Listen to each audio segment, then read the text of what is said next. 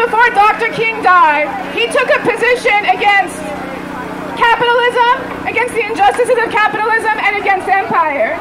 That is the king that we need to reclaim. That is the king who fought for poor people, and he decided that white supremacy will not die unless we kill capitalism and empire as well. That's what we need to reclaim. Now that fascism is coming, on Friday, fascism is taking state power.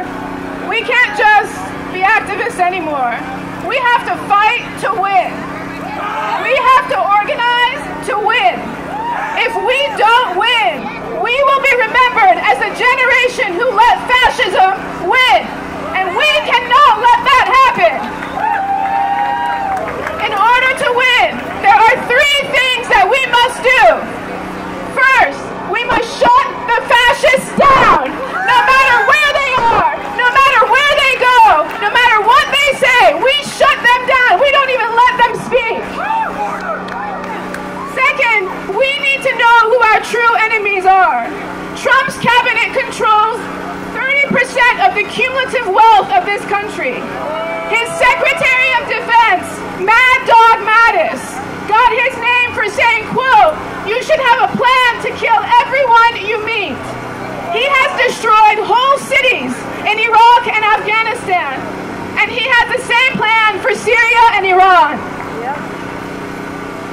Third, we must remember that this country was built on the backs of indigenous peoples and black peoples and immigrants, and that these people deserve reparations in the form of wealth and land for all they have suffered at the hands of the United States.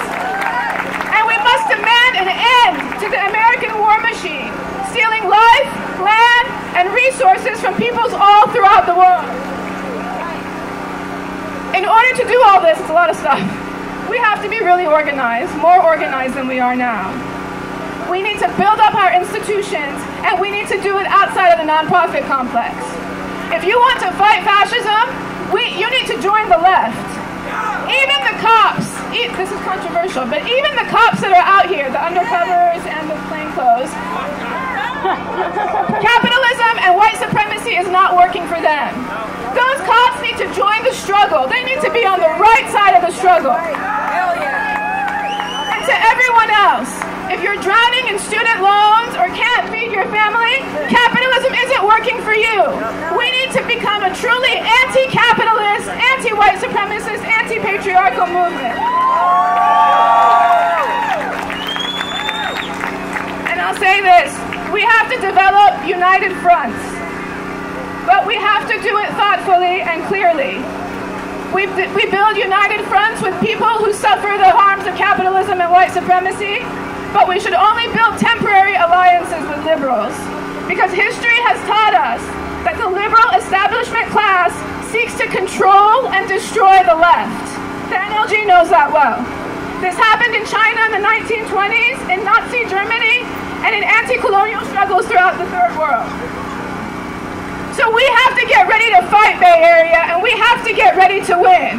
We have to put aside all our beef, we have to get organized, and we have to know who our comrades are. So let's get ready to fight and stand united against fascism and lead the path for the rest of the country.